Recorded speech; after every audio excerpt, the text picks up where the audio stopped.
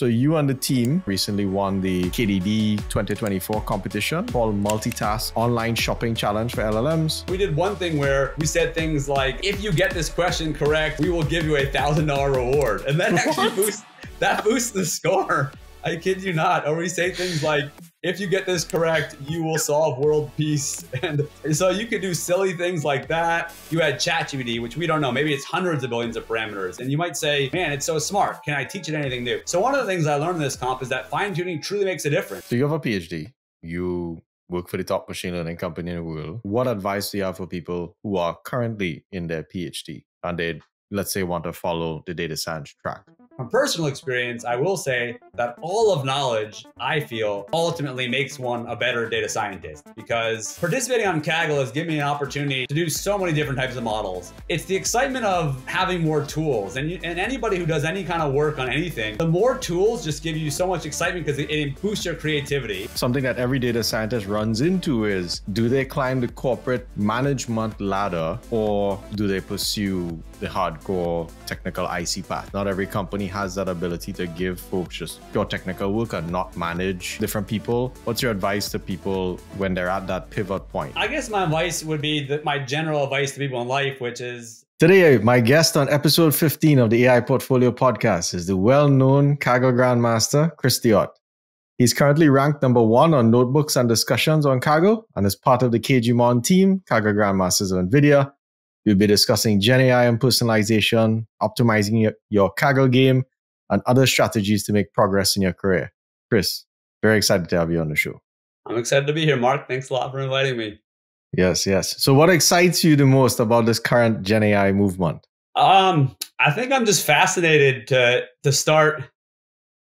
I'm fascinated to see how smart all of these LLMs become, and if they really start mimicking human intelligence.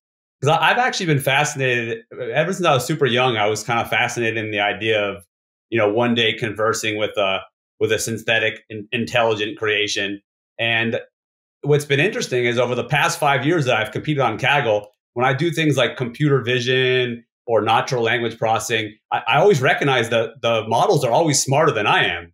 So I'll train a model to detect certain things in an image, and I can't even find it with my own eyes. So So for the last multiple years, I've been thinking, wow, these models are already smarter than me, but I wasn't talking with them yet.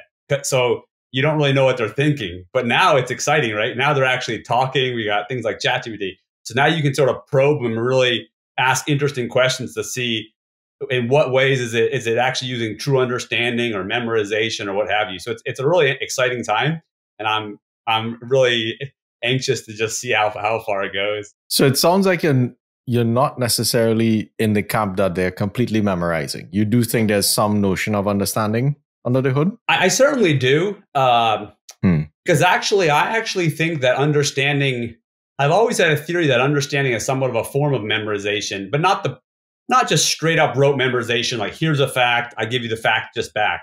But I always think that whenever a human answers a question, I think that we essentially synthesize, I think every answer we say is a combination of multiple things we've learned, right? So in essence, I think all through life we're hearing things, and then I think we see patterns with all the different things we hear, and then inside of us, we sort of boil it down to maybe core truths or formulas or patterns or observations. So, and then we kind of and that's our personalization. That's how we personalize what we learn. And then so you can call it memorization because we put these ideas inside of us. And I think that's when true intelligence happens. And then later, when someone asks a question, we kind of use the patterns that we created. So we're sort of using so I've always felt it's a form of memory, right? It's a form of how we organize our memories. Mm-hmm. So, I mean, memorization is such when people hear memorization, they think, oh, no intelligence. So but there's something I guess what I'm saying, there's something in between memorization and logical reasoning in just how we essentially store the patterns that we see throughout our lifetimes and how we use those patterns. Mm-hmm. Yeah, one thing I've been wondering about LLMs, so humans, I think in concepts. And I think it's concepts we're exposed to over time. So for instance, the concept of a human, the concept of a cat. How much more learning do you expect these models to have? I know they won't have the full multimodality, especially touch, texture, scent, but they're incorporating this vision component now, and we're seeing a lot more multimodal models. What's your gut prediction on how much more, what the evolution of conceptualization will be in these models? So I think adding the multimodalities will really make them much smarter, because that's right. Because humans, we don't just learn by vision or by text. We obviously learn by all five senses. And I think, one of the current problems with LLMs is this hallucination thing. So LLMs just see a lot of things. They never know what's true, what's not true. And they just kind of, in some sense, they just repeat back combinations of what they've seen, but they have no essence of sort of true or untrue. I think once we start building kind of physical robots that have a body and sort of operate inside of our world, well, then their eyeballs will be constantly collecting images from the real world and sounds, and they could talk with people. And I think that will give them a basis for what's true and false, because that's how I think that's how humans do it. We know things that we know that things that we actually observe directly through our senses in the real world, we call those facts. And then when we read books and we hear things people say, I think somewhat we compare them, right? Internally, we kind of compare them to what our experiences were in the physical world. And I think that's how we essentially can stay afloat of what's true and what's false. But currently, LLMs have no ability to ever know what's true and what's false. So that being said, I think the multimodality, and if they have actually a physical presence in the real world collecting data, I think their intelligence and their ability to detect truth from fiction will improve so much. There's one thing, but two things you said there. Both the sound, and the other thing that occurred to me was tonality. So, you're a Kaggle Grandmaster, so I imagine feature weighting becomes very important in different types of training of models. And I think tonality is very interesting when someone is teaching you and you give them a response, and based on their response, your teacher's response, and the tone of that response, especially as you're growing as a child, when your parents give you a certain tone, hey, this is a bad activity that I'm doing. So I do think that's a really interesting aspect. What's your thoughts on that for when you start training these models, measuring tonality as you start to accumulate these data sets? Any thoughts there? Yeah, I think it'll be much more information for the models, because correct, they just read text. And even when this happens when you text your friends, you text them something. We add emojis to try to almost give tone or emotion, but just pure words by themselves don't carry as much information as my face expression does, my tone, my body language. And that's the thing. Once a robot is sort of has the multimodality, and it can listen, it can hear the audio, it can see the visual of a face it's getting information from, and the words, all this is just tons of more information. And what we're noticing today is the more information you train the models on, the smarter they're becoming, right? They're just finding more and more text. But that's sort of the point I'm making. If you add additional information via sound, tone of the voice, of an image to go with the person talking, and all this additional data, more data, in my opinion, means smarter. And I think we'll really start seeing big differences. I haven't spent much time on the multimodal architecture side. So I don't know if you have, but what intuition can you share?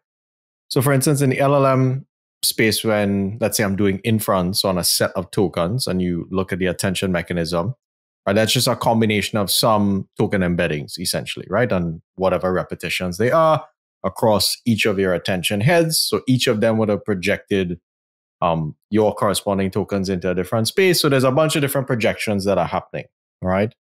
And this is all quote unquote in the language space. What's the intuition now when we come into a multimodal space? Because oftentimes I think the multimodal data sets have a text label that correspond to what's in the image. Any thoughts there on how these models intuit multimodal data? That's a great question. I actually am not totally familiar with the inner details, but I'll try to provide a few comments. Ultimately, whenever anything is input into the model, whether it's text, images, or whatever, it gets boiled down into an embedding. And that's the representation. And it's just a mathematical vector. Now, the question, which I'm not quite sure of, is sort of, so you'll simultaneously see image and text and other multimodalities all happening at once. So you'll have multiple embeddings. I'm not actually sure how the model combines them all. So in your example, going back to the pure text, you've kind of got embeddings for all the individual tokens. We can imagine that's different words. And then you use attention to know when we're focusing on this word, you know, we use portions of these other words, which the model determines are related. So attention is a way of filtering out so much information and then and just combining relevant things. So I suspect multimodality can add attention. That's what I'm unsure of. If it's just if it just has the separate embeddings and they're being added or they're being concatenated. But a more advanced model would essentially have multimodality attention, which is while somebody is talking, you could potentially break the time of my face expressions up into sort of little face tokens, so to speak. And then you could have a multimodality attention, which has my word, and then it attends to different things it sees in my face. Okay, let's attend to how his eyes move because the eye motion is very relevant to this word. Then I say a different word, and maybe the eyes are not so important. This time it's the corners of my mouth. So, you know, the attention could actually combine all little pieces from different modality. And I assume that's what they're going to do, because if you don't do something like that, it's kind of information overload. That's why we use attention. There's just too much things happening at once. You can't attend to everything. A human can't, a model can't. So I would guess they're using attention, but as I said, I haven't done enough work to really see how all the modalities are mixed internally. Cool. Appreciate that perspective.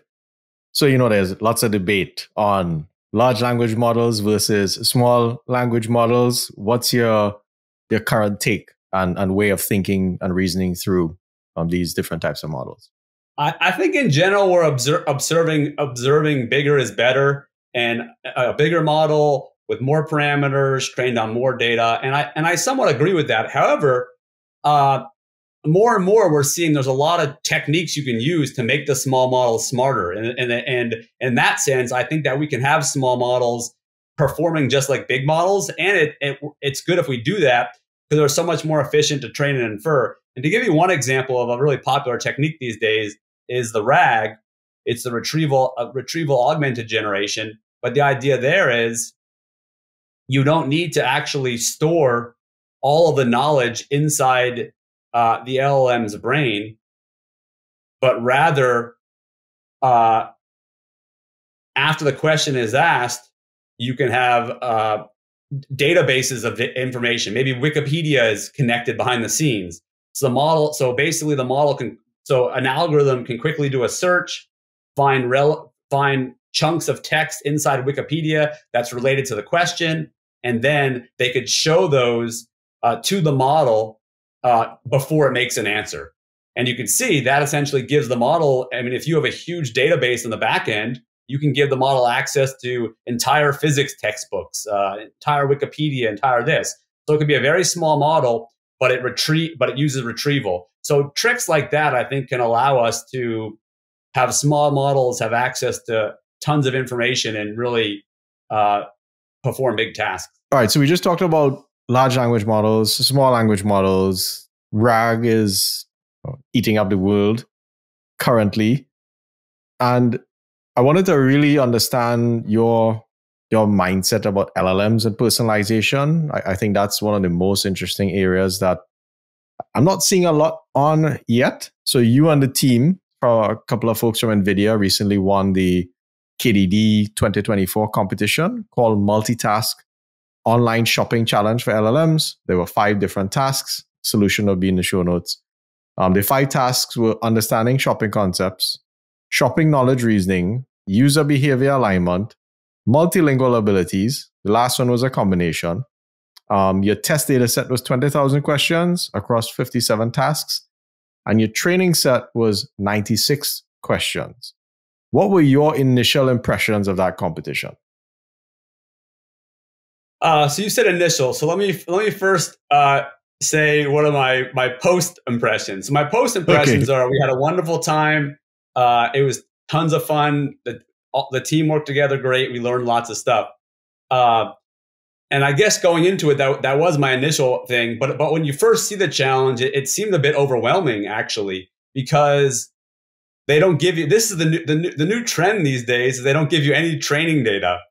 So they tell you, okay, make a model that could answer 20,000 questions. And furthermore, we're not really going to tell you what those questions are. So yeah, we'll give you 96 examples, which cover a few of the tasks, but there's a lot of tasks that you don't know what they are. We're not going to tell you what they are. So, right. So you go into a competition like that and it's intimidating. You think, oh my goodness, maybe we won't even, it's hard to be confident going into a comp like that because there's so much unknown.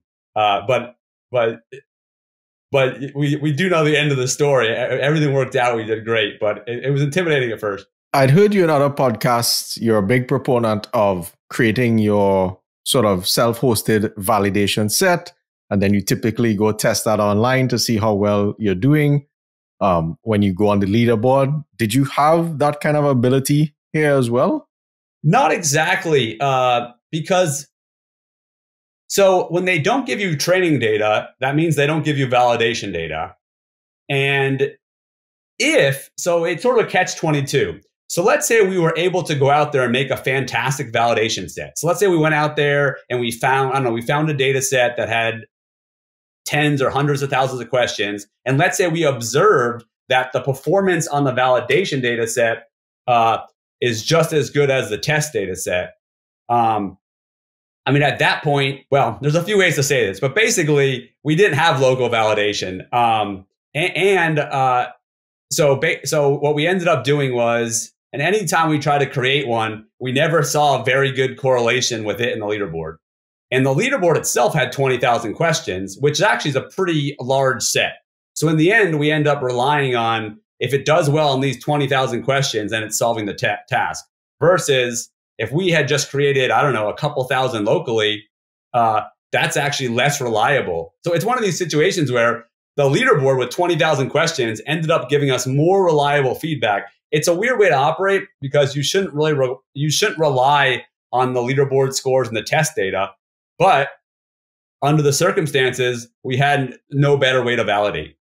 That's very interesting insight. And how long did it take you and the team to get to your final solution? Because I'm sure there's so many ups and downs, and you're doing your own gradient descent to find the solution. How long? So we worked constantly for 3 months. So it took a long time, but we did different tasks throughout the competition. So the first half of the competition was a phase 1. We did a little bit more exploration.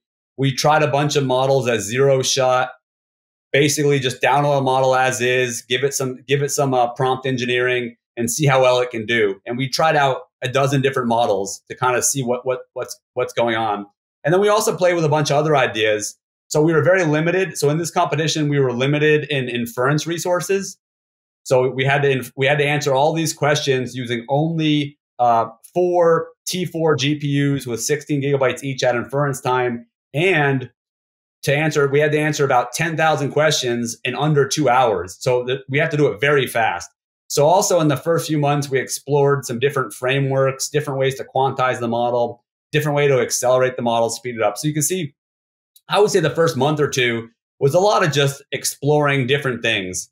And then it was really the last month that we really were just kind of working around the clock. We're going with some of the best ideas that we found. We started fine-tuning our own model, which would take, it would run overnight and stuff.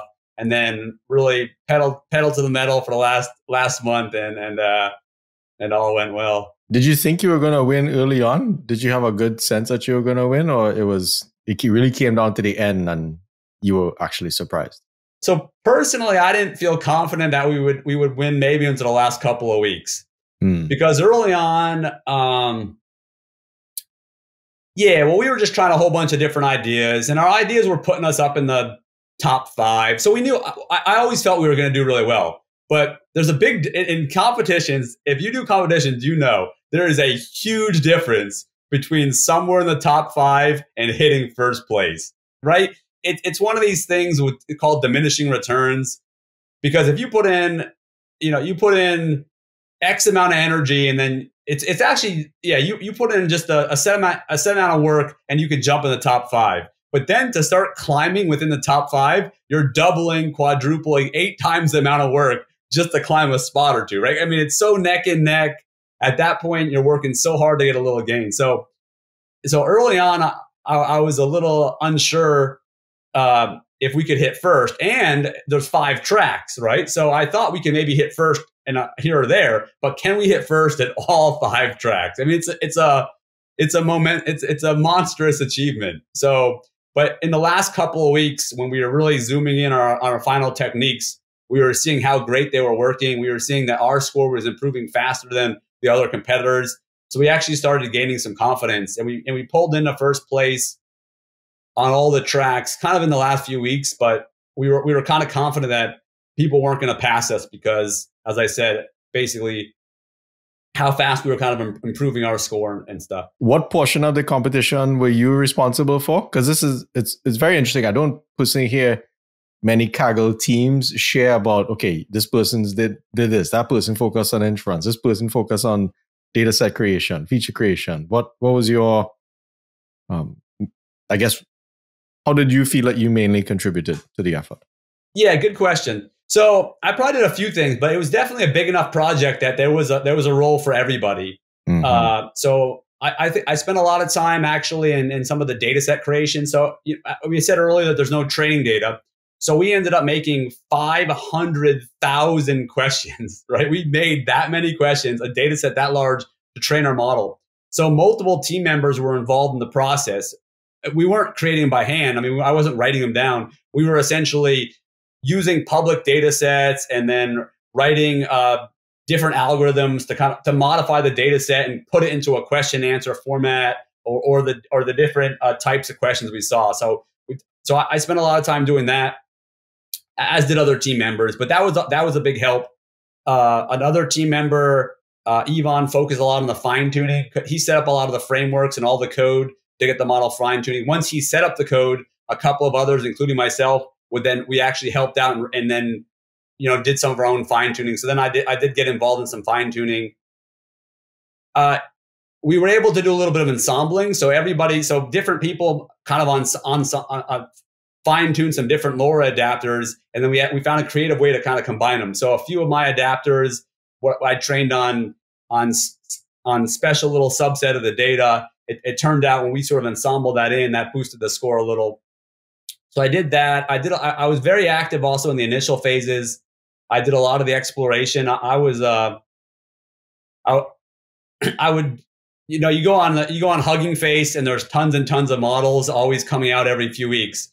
So I was never satisfied that we had the best one. So every time a new model came out, I would take the work of downloading it. And then it actually takes many hours to prepare a submission because you have to quantize the model. You have to upload tens of gigabytes up to their server. You have to write it all. So I would spend a lot of time just zero shot testing out different models, seeing how that works. I would say those are probably my main contributions. So you and the team created this 500,000 instruction following kind of data set to fine tune, right? And I think a big thing that I haven't heard a lot of people talk about is the actual prompt format and how when you set up these training data sets, each different model would have had their own way of instruction following, probably very specific, or it might be very generic, right? Maybe across Llama versions, they're very similar, but Llama versus you guys chose the Qwen2 model.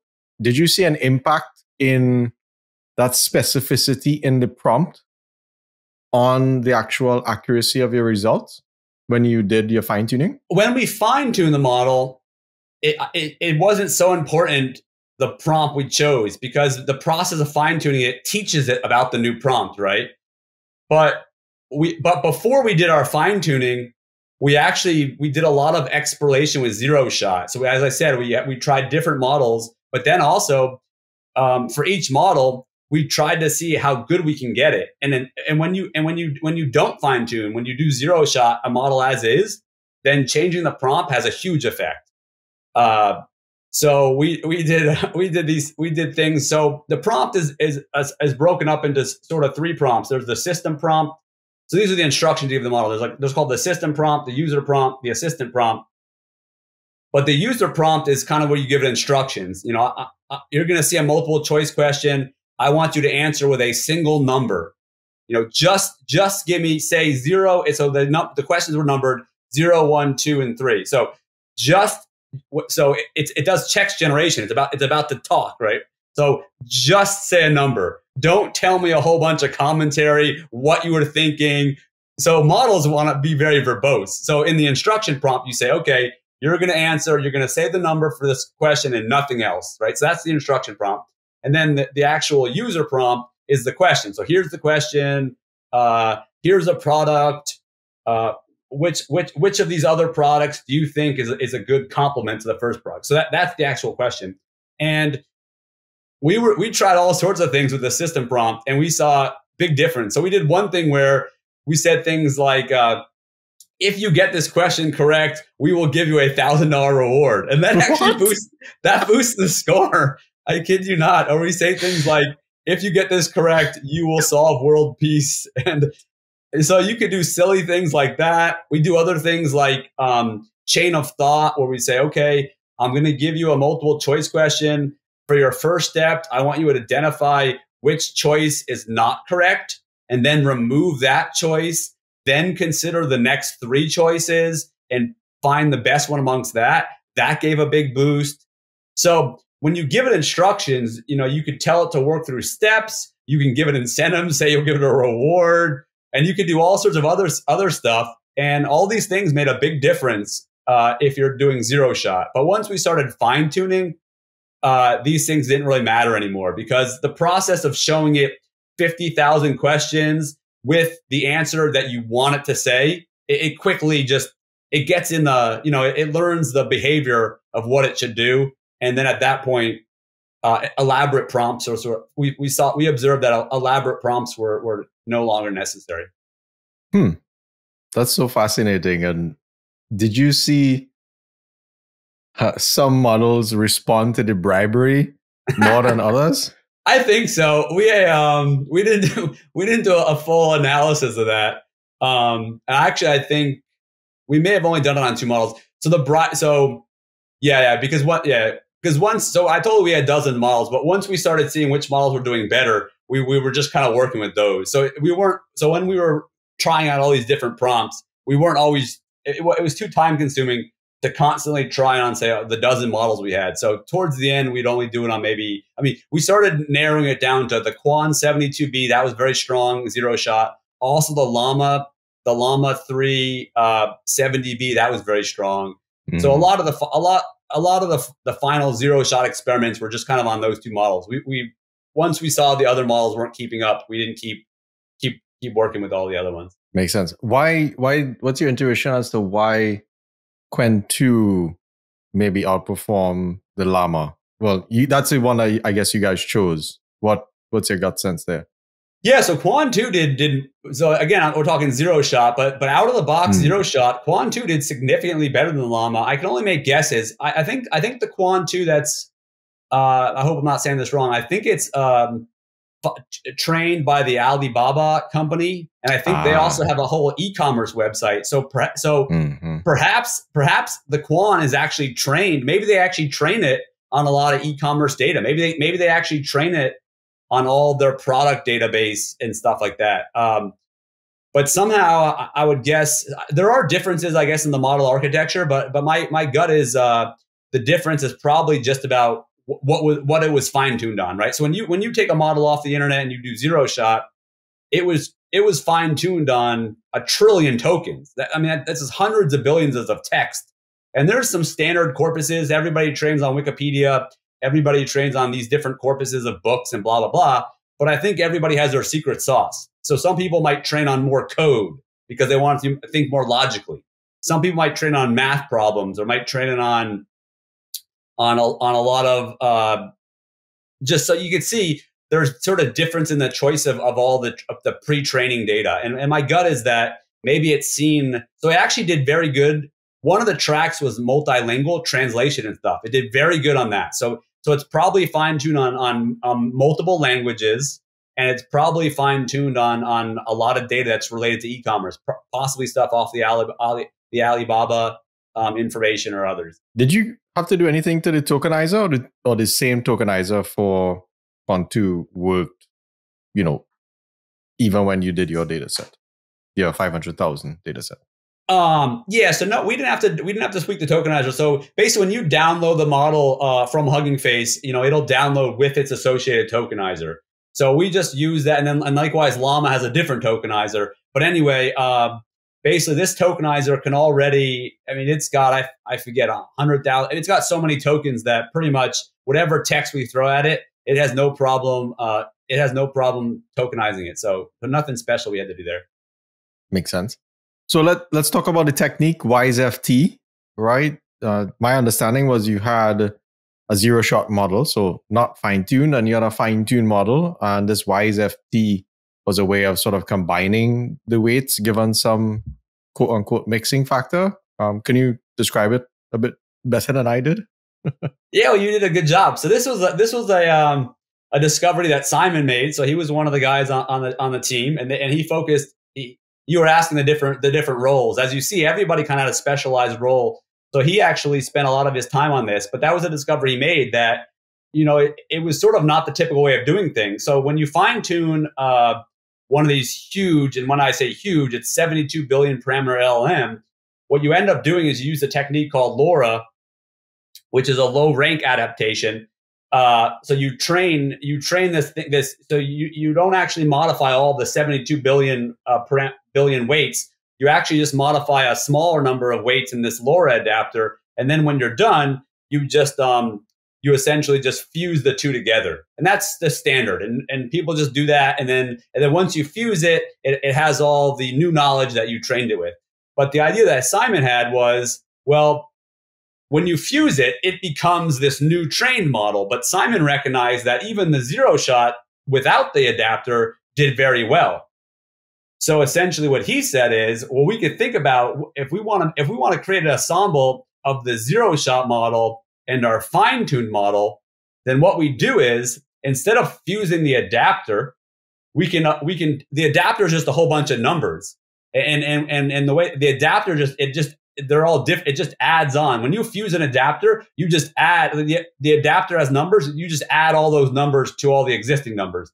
So what Simon said was, instead of adding all those numbers, let's multiply all the numbers by, say, 50%. And then we add that. And you see, that has the same effect that's the exact same mathematically as, say, taking the original zero shot and averaging it with the 100% adapted model. So if you average these two models, the result would be the same as taking just adding 50% of these numbers.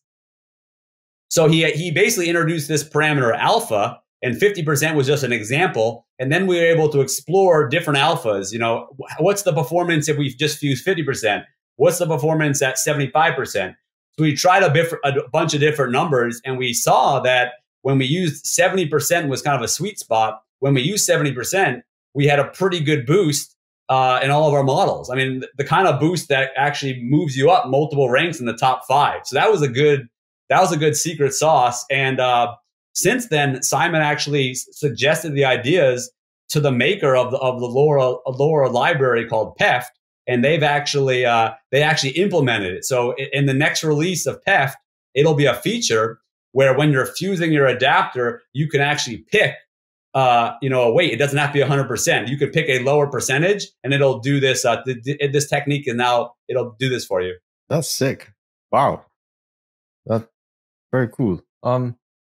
In your LoRA adapter, so when you have LoRA adapters, you can apply, right? So a LoRA adapter is just basically an extension of the weights at each of the different layers. And I think there are different ways of doing LoRA adapters. If I do it on the query key and value matrices, am I doing it on the MLP layers? Do you have any insight as to which of those types of LoRAs you did, or was it kind of across all of those different layers that you added, this extra trainable unit? It's okay if you didn't. I was just curious, actually. Yeah, so we did it to all of them. So it's once again goes back to a common theme. I think a common thing you see in data or with LLMs is the larger the better, the more the better.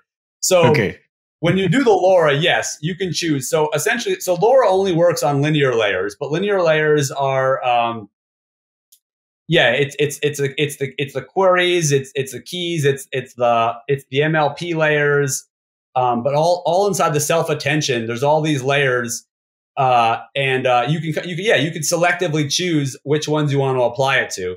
But generally, what we just said, do on every single one you can. So we did all the linear layers, all the different linear modules, and then of course the model itself had, I don't know, 60 or 80 layers. So it does.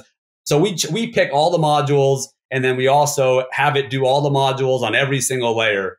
So we basically adapt the maximum number of weights that we can. Mm-hmm. Makes sense. And I think in phase 1 of the competition, you had this notion of a Logit preprocessor. So you're really forcing the model to generate very specific outputs. Can you talk about that a bit? Yeah. So this was again, we're talking about the roles. So this was something that Amit taught us. So I didn't even know about it before Amit showed it to us. But Amit spent all this time working on it, and he perfected it. A bunch of different ones, but the way it works is this. So all of these models, we're training them and inferring them in text generation mode. So there's different ways to use language models. So you could put a head. So you could put a head on a language model, and the language model can just say output a number, and it has a regression head, or a head can output a number between 0 and 1, and it could have a classification head or this. But anyway, all of these are next token prediction. So they're actually just generating words. That's the models we're training. So it's just generating words. So even though we give it instructions, you don't know what it's going to say. If it was only outputting a number, you know it's outputting a number, right? So this is a number, and we do something with the number. Well, when you just tell the model to output some words, we're trying to get it to answer certain questions, but we sort of don't know. When we ask it to do a multiple choice, we want it to say 0, 1, 2, or 3. But who knows? It might spell the word out. It might say TWO, or it might say, I was thinking really hard, and this is what you don't know what it's going to say. So the idea with a Logit processor is when the model, so you can use this, so you use this at inference time. When the model is about to predict a token, the Logit processor, so what happens is the model essentially will predict a probability. So it's about to predict a token. It'll give a probability to every single possible token, maybe all 100,000 of them. And then it uses the token that has the maximum probability. And that's the first token or word that it outputs. Well, what a Logit processor does is it modifies that procedure. So it gets in there, and you could say, hey, I want you to find the so before you pick the final token, I want you to find the probability of each of the number tokens, the 0, the 1, the 2, the 3, 4, and I want you to increase that probability. We actually modify the logits, which is the untransformed probability. We say take the logits and just add 100 to it. So after doing that, it makes all of the numbers by far more important than any other token. So you see how it forces the model to essentially only output numbers. And using these techniques, you can do other things. You can force the model to output tokens that it saw inside the question. You can force it to so any creative way that you think there's a benefit to kind of restricting what it outputs. And that's what Amit came up with a bunch of different varieties. And in phase 1, it helped boost the score a lot. That's a very interesting technique. And I guess for those listening, hopefully you grok that and you're able to hopefully implement it at some point. So this was another outcome of the competition. So Amit just released a Git repository of his Logit processor. So it just went public, or I think it's about to go public, and that means so anybody can just add these Logit processors to their work. And he made I think about 4 different kinds. So there's one that, for instance, restricts a model to only outputting numbers. There's one that encourages the model to output tokens that it saw inside the question. That's important for if you want the model to say something that it like extract something that was in the original question, well, we can boost that. He has other ones that can affect how long or short the response is. And then, so yeah, he has a few varieties, and he just published that Git. I'm excited for that because at least in the e-commerce world, I think a lot of the retailers in the world generate money essentially by filtering and to aligning to some product taxonomy. So every large company will have of products has some layout of how all of these products are related. And oftentimes when a query comes in, they're going to try to match that to say, okay, what subset of products in my taxonomy should I focus on to find the next best product to rank for you? So this seems like a very interesting approach to say, okay, because a lot of these pipelines, well, they're multi-modal pipelines. Hey, predict the best category, predict the product, find the products in the text, et cetera, a bunch of NER, name entity recognition. So it'd be interesting to see this technique applied to a fixed number of, let's say, product categories, and I'm only going to boost those at query time. Yeah, and it works well. And it's an alternative to, the alternative way to do it is instruction training, where you train a model to follow instructions, but it gives you an alternative. And often, and what we saw in the KDD Cup was, in phase one, we were using smaller models, maybe 7 billion, 20 billion, 34 billion. So a smaller model doesn't always follow the instructions. You may tell the model only output a number, but it doesn't always listen.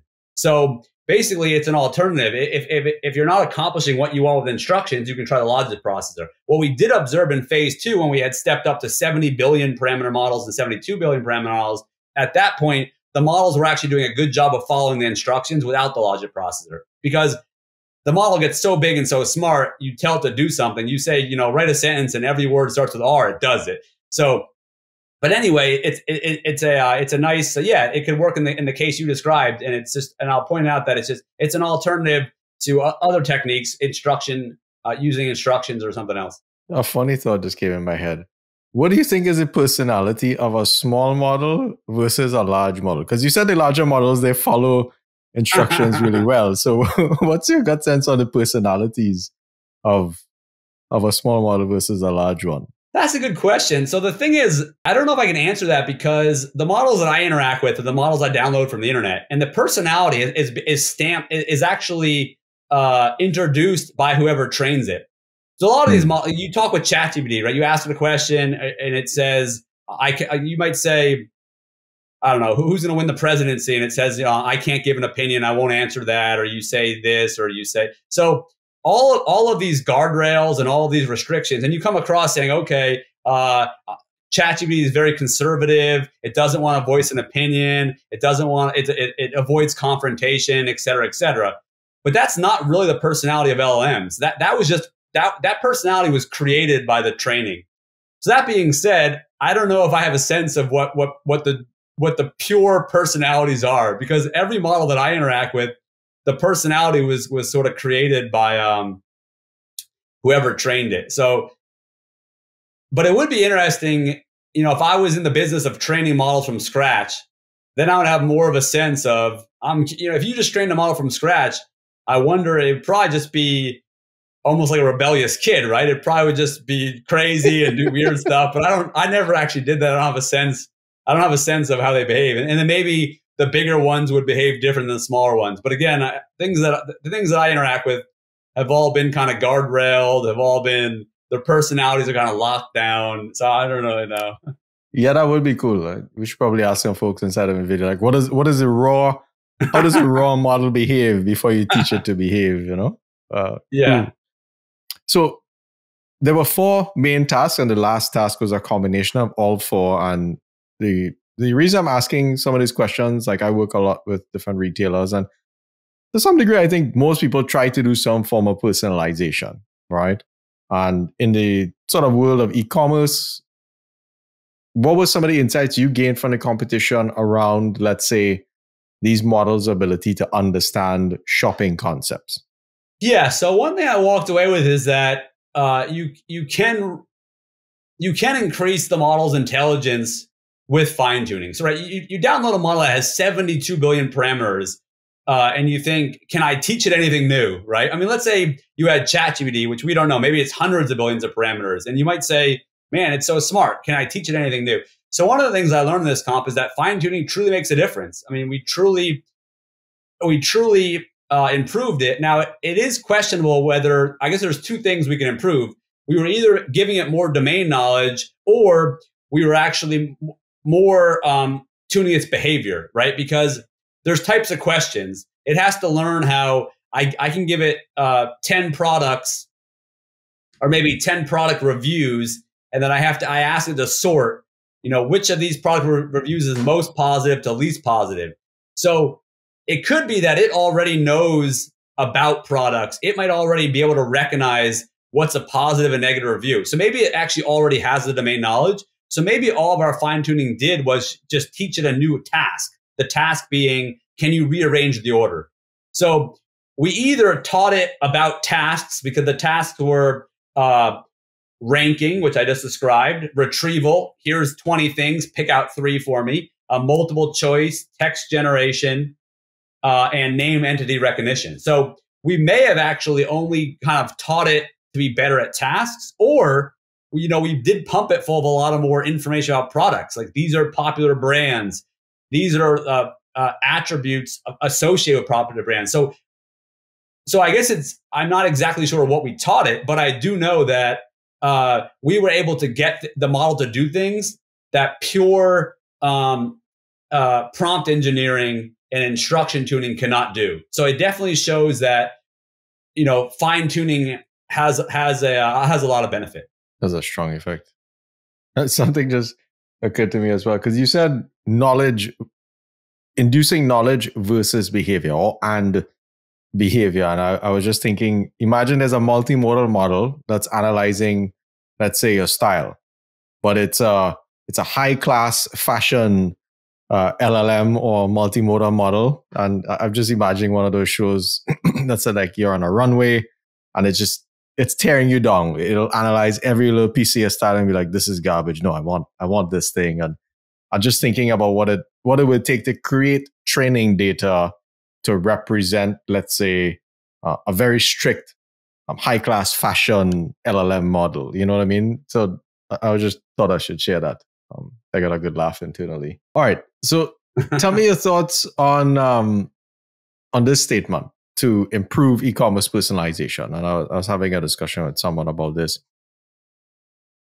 So when we try to do personalization, let's say for the online e-commerce realm, we're typically analyzing signal data meaning all of the customer searches, feedback, purchases, all that stuff. For the online people, and I personally have not seen this combination of store data. This is for folks who have a corresponding store and an e-commerce presence, because my gut sense tells me that the purchase of a product in a store has a much higher signal value than a product purchased online, to some degree, right? Unless it's like toilet paper or some repeat product, especially for products that have this high variability. Well, not necessarily high variability, little variability across the product category, like hiking boots. There's so many tiny differences, and you have to do a lot of work in order to choose that product. What's your gut sense on including store purchase data into an online e-commerce, both recommendation and search ranking type propensity models, let's say? You bring up an interesting point. There probably is a bit of a difference between the two. But in general, what I've learned with modeling is, so that being said, maybe what the model learns with one type of data doesn't necessarily translate to the other type of data. And for instance, maybe people buy certain things online, but then when they're there in the flesh, they're attracted to that. Like they touch the clothing and they see how it's soft it feels. So there's definitely different behaviors. So it may not be 100% the same patterns, but I do think in general, when things are related enough, that training on both types of data essentially should make the model smarter in both realms. And you could always add a flag, just an additional feature saying online purchase, or an in-store purchase. Just have a Boolean column so the model somewhat knows. But yeah, I mean, the more data is always, like we said this earlier, basically you get that data is hard to get because you'd have to have someone in the store making notes or something, or following around customers and seeing what they're viewing. But if you can get that data, yeah, I think it would help. But technically, it might not be hard, but I think there's more sort of data privacy concerns inside of stores where I think there's certain rules on how much you can actually track and identify. I think tracking is fine, but the moment I identify you as X, I think there's some rules against folks doing that in stores. So maybe that's why it's always been a kind of a challenge to do that. Because I can imagine I have a camera, the camera feeds of everybody if I go into any sort of grocery store, and by just looking at a planogram of items, I can know, okay, I turn to look at a shelf, I'm looking at these selection of products if I raise a product. So it'd be interesting to see where that type of information fusion will go into our own sort of shopping algorithms. It is very interesting. You're not getting me thinking actually about the future and how to do this. So I think one of the advantages of online is you get more behavioral information. So if you were in the store right now, they have you, a lot of stores have this membership card. So a lot of stores know what people are purchasing, but physical stores. But what physical stores don't have is the viewing history. We don't know that you walked down the dairy aisle first and then the cereal aisle second. We don't know that you looked at these two boxes of cereal and then chose to go with this, or you looked at these two cereal and decided to get neither. But with online shopping, you do. We actually know every single thing they view because you click it to see it. You click it to see it. You might put something in your cart, take it out of your cart. You might look at shoes before you look at socks, or you might look at socks before you look at shoes. And all these things make a difference. If you look at socks first, you probably buy a different type of shoe than if you look at shoes first.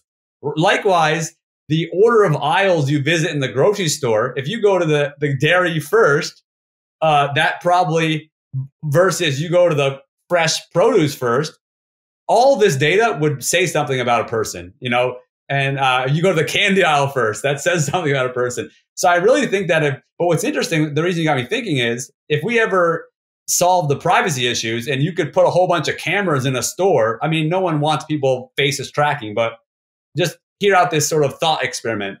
If you had a camera in a store which was doing facial recognition and it was actually tracking what the aisles you walked down, what you touched, what you looked at, if you had all that information, then absolutely models could predict the next thing you're going to buy. Or in 5 minutes, I know this person is going to be in the pasta section because they just picked out a pasta sauce over here and they just got some sausage over here, right? So if you could collect all that movement data inside a store, you could make real-time suggestions, advertisements in the store, et cetera. But I think people might always resist that because it does seem like like giving too much information to AI, right?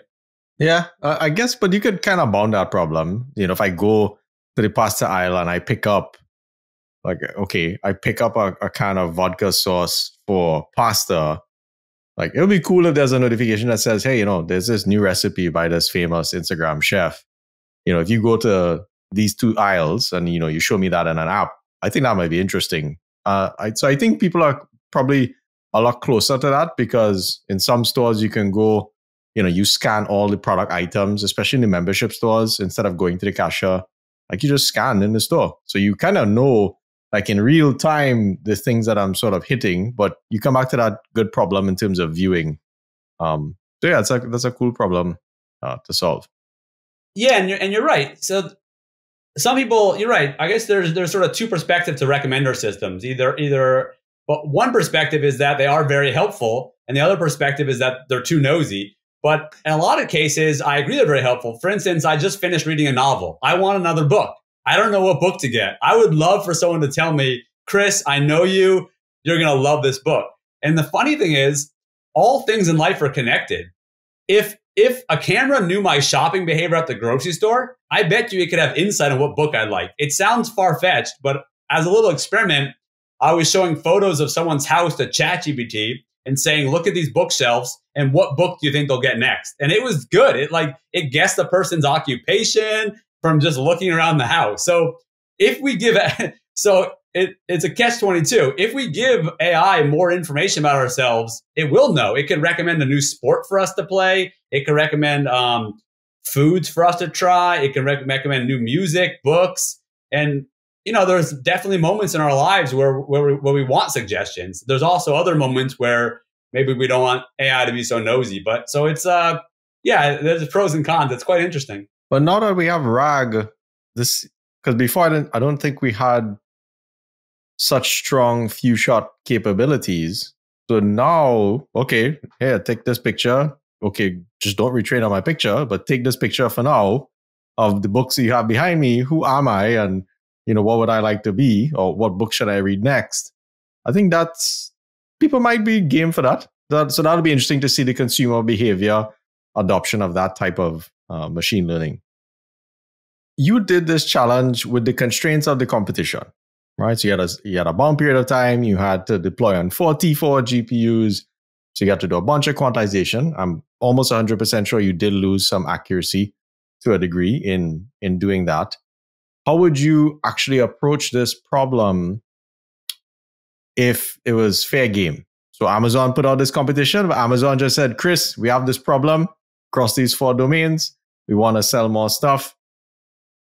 We give you any data you want. How would you sort of think through the same problem? It's an interesting question. So the first thing I heard was if you remove a bunch of restrictions, we definitely were restricted with the inference hardware and this, that, and the other.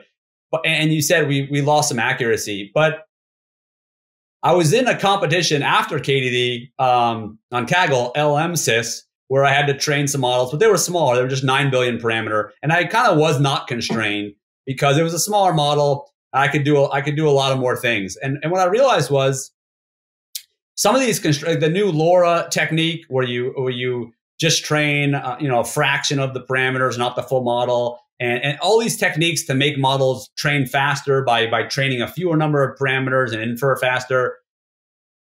There's not necessarily I don't think it's a given that there's necessarily an accuracy decrease. A lot of the papers on LoRA say people use the LoRA, they use quantization, and they actually maintain the same performance accuracy as if they were to do the full thing. So that being said, I probably would still actually keep all the efficiencies in the pipeline. I would still use LoRA. I would still try to make it infer fast. I wouldn't go crazy there. But if you did give me access to more, I think one thing that I would definitely take advantage of if you gave me access to tons and tons of more data sets, because it's always the case that more training data is helpful. So if you gave me access to all of Amazon's products or all this user behavior data or access to more data, then certainly I think that would be the change, in my opinion, which we should explore to incorporate that more data. And I think that would boost our models a lot versus, as I just said, I think, if we, I don't think training, I don't think removing LoRA and moving all these efficiencies would give us the gain, but more data would certainly help.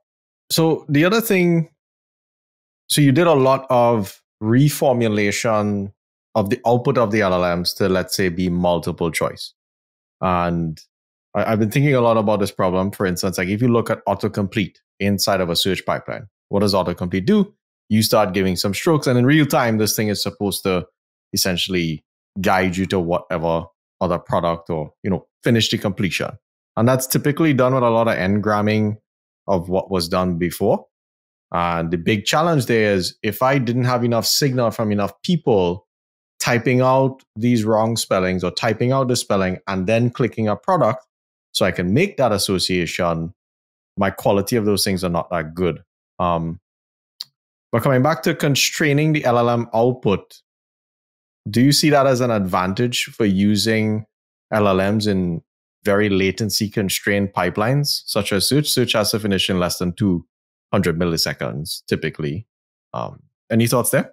Yeah, that would certainly be an advantage. So yes, if you could, that would certainly give you an advantage in inference. So I do think that one thing I often see a lot with these chat bots, say ChatGPT or whoever, they're very verbose, right? They want to talk and talk and talk and list all these bullet points and all this kind of stuff. And you're right. Every time it puts out a new word, it actually takes a lot of compute, because each word that it comes, it has to, process all of its tens of billions of parameters, and it takes a lot of work. So yes, if you can make the output as concise as possible, of course you want it to answer your question, so you don't want it to leave out important information. But oftentimes, I think it gives you more than you need. But yes, if you can somehow make these responses very concise, in the example of multiple choice, the response is literally one number. That's it. So if you can get things very, very concise, that would be a huge benefit for inference, because, hey, if you cut the tokens in half, you essentially increase the inference time by 2. So that would be a very helpful technique. What's your prediction for LLMs being used in search and personalization workflows in, let's say, in the next 2 to 3 years? I think I'm definitely seeing a lot of use cases of that now. I feel like that's kind of the direction of LLMs, to turn them into personal assistants, because they're so helpful. And then the next step is you want them helping you with your work, right? You want them. So as an employee, we're doing work, we're reading emails, we're processing information, but oftentimes we're dealing with a lot of private information. So I think one of the obstacles is how do you allow these models to kind of talk about private information without exposing or releasing the private information. But I think RAG is a great solution, because the model never trains on the private information, and out of the box model can start talking about your private information, because the private information is just the RAG database. But I do think that this is in my opinion, one of the big areas of growth right now. How we can make the LLMs into kind of personal assistants to really help with specific jobs or tasks, and inside companies with private information, or inside people's lives with personal information. All right, let's talk about you as a Kaggler and a data scientist. So how does it feel to be such a great data scientist? Like, what does that feel like every day you wake up? You're just a badass. You're Kaggle Grandmaster. You could do all these things. Tell me how that feels. So to be honest, I actually don't feel any different, really. Okay. It's easy for me to just forget. In the same thing, I actually have a PhD, but I never tell anybody, and I forget to even mention it. It's just kind of the same thing.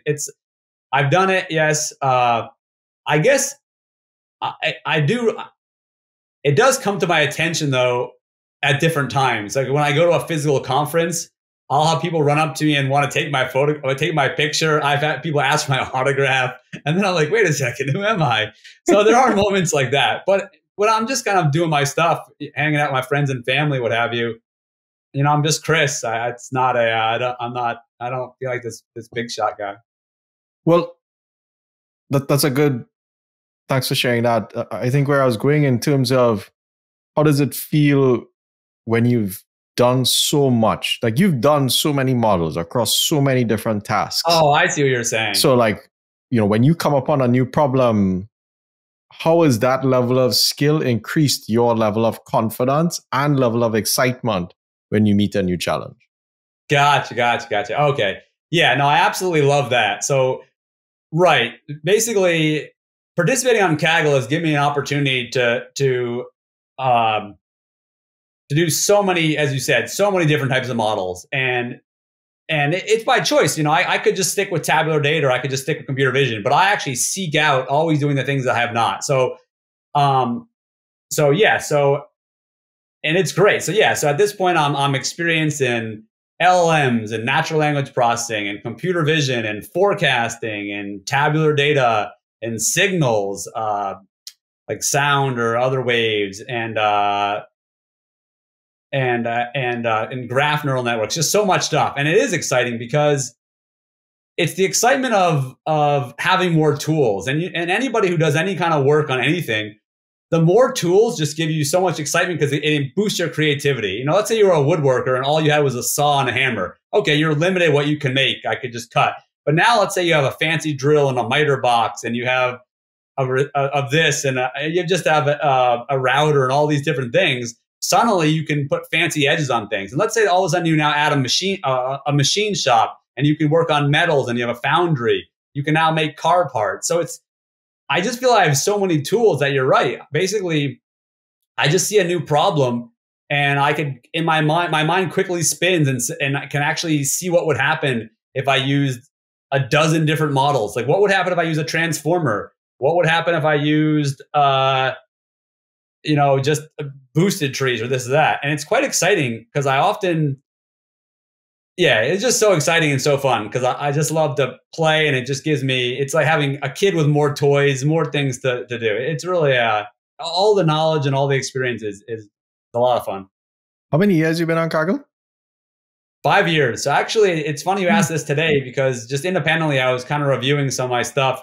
I'm getting ready to make this other talk. So I looked it up. So my first competition was September 20-something, like 26th of 2019. So it's nearly exactly 5 years ago. And I've done exactly 75 competitions. And I was actually laying them out and looking at the different types. And there was 9 different types. I mentioned some earlier, like computer vision, natural language, and I was just reminiscing the different approaches and the models I use and everything. And that's what's so crazy, because now when you show me new data today, my mind can think back to all 75 of those competitions, all 5 years of that experience.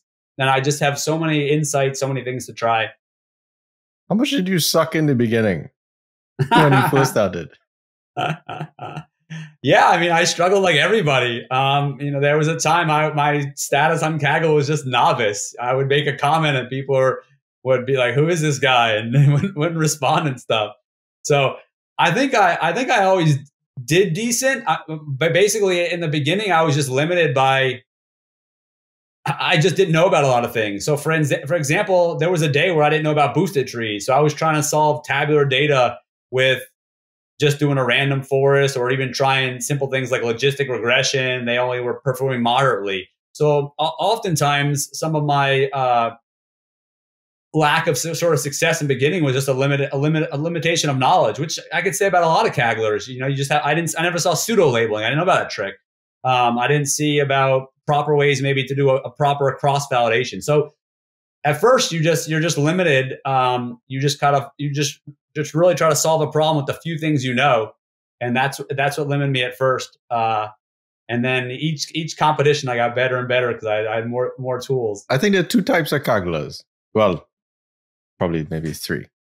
One is someone who doesn't necessarily know machine learning, so they come on there and they learn. They're pure, true novice. And then there's someone who has all the fundamentals. They've done their PhD. It's just that they suck at Kaggle competition. So it's really interesting to see, would you put yourself in that second category? Because I imagine you had finished your PhD by that time. So you're coming in, you're a professional, you're very well qualified. But now you're coming into this new environment and you're not necessarily proficient, but you still stuck with it. And look, 5 years later, you're one of the top people. You work at NVIDIA.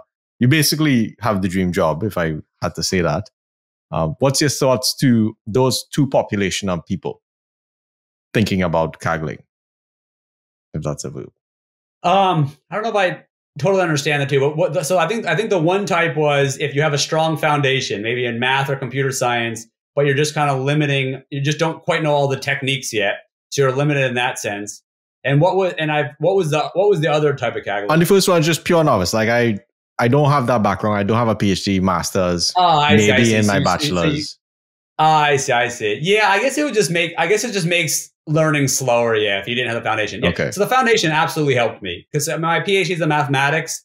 So basically, what that means is to learn a new model, somebody just shows me the equation. I remember looking at this book, right?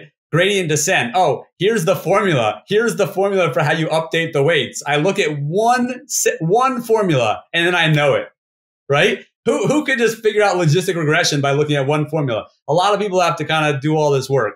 So that's helped me a lot of my life in the sciences. Being a mathematician, a lot of times you can boil things down to a simple mathematical formula. So that's been a huge help. so I learn things. I can learn things with that language very quickly.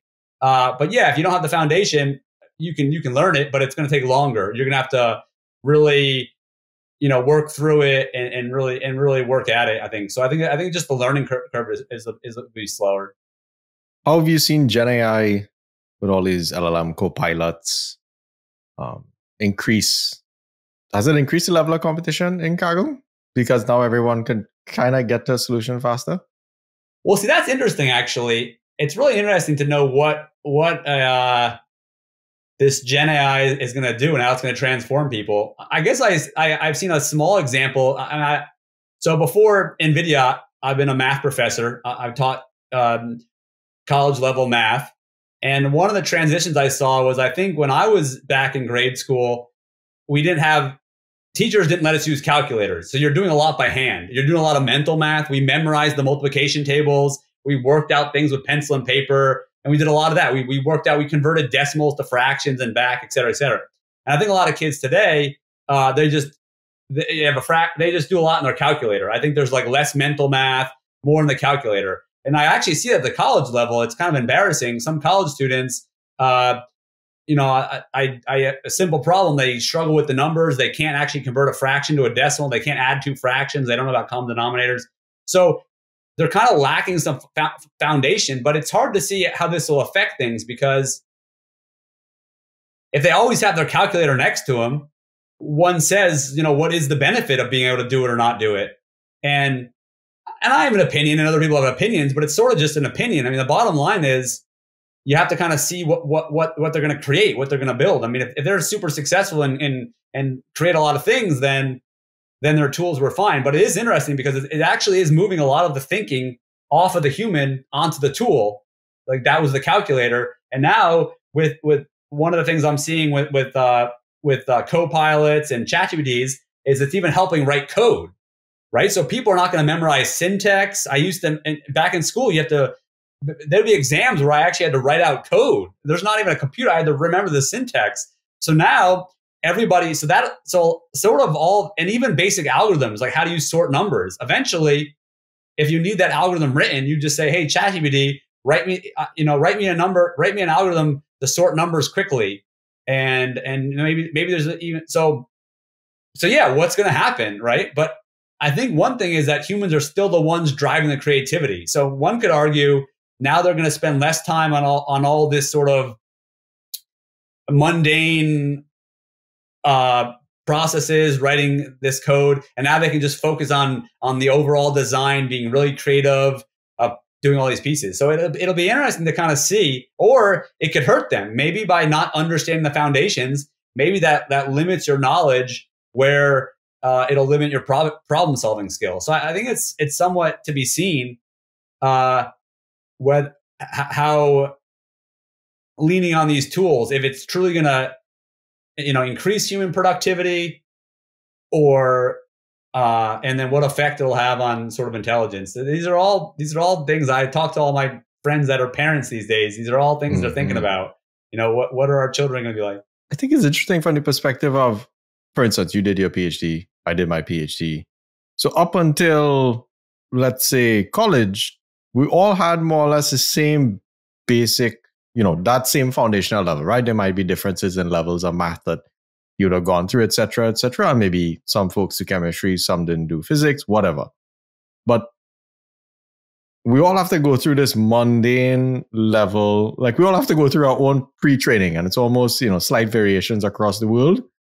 And it is interesting but in that time, those were the most formative years from I wouldn't necessarily say a creativity perspective, but from a propensity to explore. I do think as we get older, we tend to maybe explore less unless we're, very mentally proficient in that activity. But as a child, like children just naturally go explore. So it would be interesting to just see if you don't force them into this track, what they end up sort of producing with tools later on. Because at the end of the day, all of the studying, you had to go get a job to pay for rent, et cetera, et cetera. So there are these, there are these foundational constraints that need to survive of quote unquote success, meaning get a job, earn money, survive, and everything else is sort of extra. So that sort of stuck out to me there. If I gave a kid the ability to follow a non-traditional track, what would be their end result in quote unquote learning, you know? Well, yeah, that's what I wonder about, because when I say that kids today are not doing mental math, it's not like they're sitting there and doing nothing. So that just means that they're going to utilize their minds to do something else. Because, right, if you're a school or an institution, you should be having that child work for a number of hours. They should be using their brain on something. So it's not necessarily, so yeah, so no one's implying that all the tools mean they're just sitting there and doing nothing, but they're actually engaging their brains in different ways. And that's what you're calling this their pre-training. So you're right. They have very different pre-training that you and I had. And it'll be interesting to see, I mean, where does that lead them? So they will have some foundation, and it'll be different than our foundation. So they'll think differently somehow, and what have you. I guess an example that comes to mind is certainly kids are such a whiz with tech, right? They're on social media, they're all tech and stuff. So kids they'll grab a new device, maybe they'll see a new TV and all these buttons and all these things, and they'll just whiz through it and set everything up. And I'll be like, whoa, what's going on? And they'll whiz through something they've never seen before. So already they've got this sort of foundation. And also, so they're developing skills. I guess it'll just be interesting to see, but they're still children. They're just still playing, having fun. So it'll kind of be interesting to see when they enter the workforce, when they're project managers, when they're managers, when they're leading stuff, like it'll be interesting to see what they do, like which direction do they take things, how productive are they? It's going to be, as you say, a very interesting future. So why did you do your PhD, and what's your advice on whether or not someone should do a PhD to pursue a career, let's say in data science? Let's just bound it to that for now. I see. To data science. So I will say, so the reason I pursued the PhD, actually at that time, it wasn't 100% data science. So that was in the back of my mind a little bit. But actually, I think the number one reason I pursued the PhD was that I wanted to be a university level teacher. So I actually had taught some in high school before my PhD, and then I had realized that I would enjoy more teaching at the university level, and then it's a requirement to have some graduate degree. So that was probably the reason I went. However, I have always been fascinated with artificial intelligence my entire life. So my PhD, it actually is in applied mathematics with a specialization in computational science. So even though the goal was that I could just teach math, that was sort of the goal. I didn't just focus on pure math. I added this component of computational science because I have always loved computers. I've loved algorithms.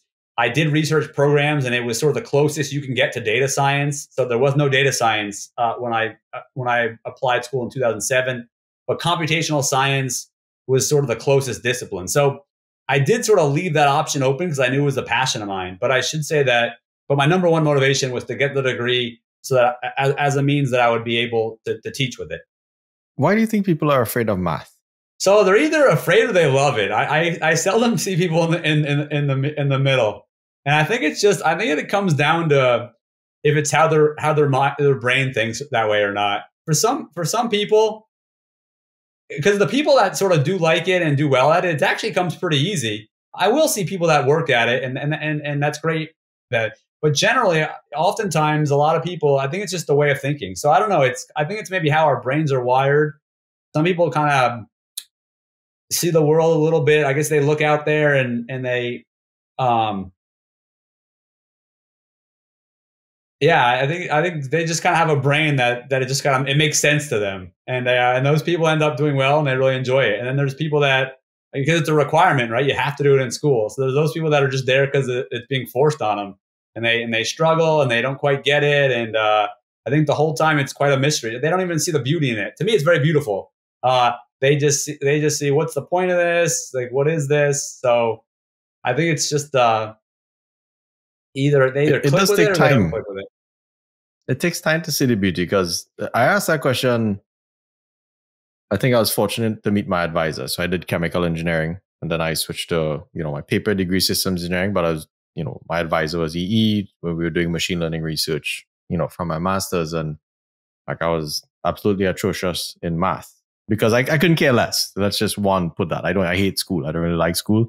I have a PhD, but I don't really care about school. It's something I had to do. So it's interesting that these forcing of constraints, like you're saying, I had to do all the math. I had to do analysis. I had to do, but as I really pushed myself into it, I started to see more and I started to appreciate sort of that visualization of how all maybe linear algebra works and why sequences converge and all of these things. But it did take a tremendous amount of work. So what advice do you have for people who want to be at your level, right? So there's always coding skills, but folks that want to be at your level, but they don't, math doesn't come as easy to them. What's your advice there?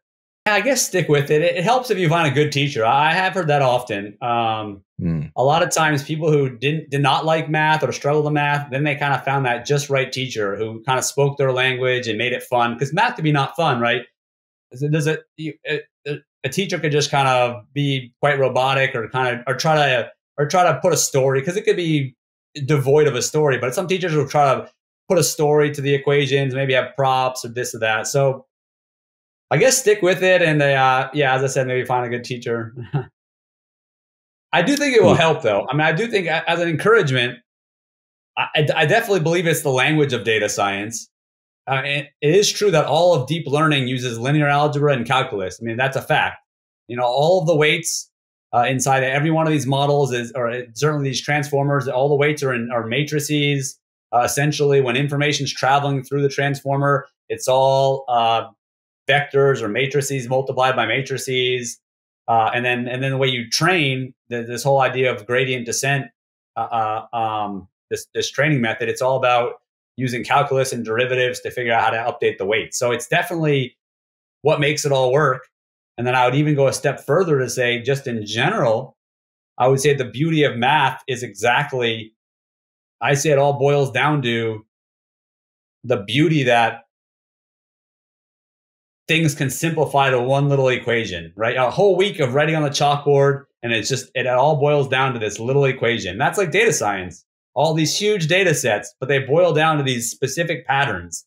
So there's definitely a comparison to the beauty of data science of recognizing patterns, and the beauty of math that the equation or the concept is this pattern. So this is all to say that if you struggle, stick with it, and I think it'll help you with data science, and both will increase the enjoyment of the other. So you have a PhD, you work for the top machine learning company in the world, you're an elite group of people at that company. What advice do you have for people who are currently in their PhD and they, let's say, want to follow the data science track? What optimizations do you have for, getting their path a lot shorter? So back when I entered data science, I guess about 5-6 years ago. At that point, I feel that any background was good because the field was so new that there was people coming from an English background and they jumped right in and helped out with NLP. And there was people coming from a science background and they helped right with the modeling of certain domains. And then mathematics helped and computer science. So really, it was kind of, and then, companies were just sort of hiring anybody that had a proficiency that could essentially, work with numbers and statistics and do some modeling. So I really felt it was the case that there sort of was no path. I mean, there was almost sort of no required course. That was sort of in the beginning. And that's when I was applying for jobs. And that's why I kind of got the sense of that, because data science companies would entertain me or my friends, even though you didn't need experience in data science because the field didn't exist. So you just come in and they ask you some questions. So it's sort of like anybody can get in. But I actually have not applied for jobs recently, so I'm not sure if it's quite like that. So maybe nowadays, maybe data science companies do want a certain background. I'm not sure. Like maybe they want a math degree or a computer science degree or specific data science classes. So I'm not 100% sure, but I guess one would have to research that. And if that's the case, then you have to figure out what they want and take those classes. But from personal experience, I will say that all of knowledge, I feel, ultimately makes one a better data scientist, because data science is about patterns, and all of knowledge has patterns inside of it. So I really think that kind of all of your learning can transfer over to making you a good data scientist. When I met you in person, you told me a story about you coding for an incredibly long time. What's the hardest you've worked on a Kaggle competition? So the hardest was my first one, actually. I never told anybody the true amount I worked on it because it was just too much. I worked so much. So I was actually, I was between jobs at the time. So I had, all the free time in the world. And I actually took the comp really seriously. I had these spiral bound notebooks, and I filled up maybe 300 hundreds of pages, but I would take notes on all the features, and I do all this EDA and all these plots. And I had a schedule I'd adhere to. And every day, I'd be on my computer for, I'm not going to tell you the number, but just so many hours just every day. And I was just working and working and working. I put my all into it. And actually I was, it's still a happy memory of that time that I worked. I learned a lot. That's the first time I learned about how to train up boosted trees. It's the first time I built a deep learning neural network that could take in a whole bunch of features, numerical, categorical. So I learned a lot of things I had never done before. But it's kind of sad. There was a huge shakeup. So I worked all that time. And I didn't get any medal, not a bronze, not a silver or gold. I almost got like nearly last place in the competition. Whereas on the public leaderboard, I was in the gold. So I was 6th or 7th. I was doing great. And I guess I have to say a word in my defense. So I actually had the opportunity to talk with the host. I actually got them on the phone, and they did confirm that in the second leaderboard, half of the data didn't have a label because they didn't collect it in time. So basically you had to predict labels, and half of the data didn't have labels. So it was sort of a true shakeup where there was a true unknown component. So it was rougher than most comps is what I'm saying. And I just told him my little anecdote about confirming that, because every shakeup someone says it was rougher than normal, but it truly was a really rough comp for a first comp. Do you dream about Kaggle solutions? I do if I'm in the middle of a comp working, because you'd be thinking a lot all the time. Maybe if I even work late in the night before bed, you go to bed, and then sometimes I'll kind of come in and out of sleeping at night, and that's when I recognize, wow, I'm dreaming and still thinking about the problem. It's not like making sense, but then I'm like, and then you fall back asleep, and then you kind of come out of it. That's when you see your dreams, kind of when you come in and out of sleep, and I recognize that I'm thinking about the problem still. So in my getting to know you both in person and in this conversation, I think you have a very high level of silent grit. What's your advice on increasing your level of grit to do well in competitions and to, you have a very serious competitive drive, and I'm very interested as to how you continue to develop that.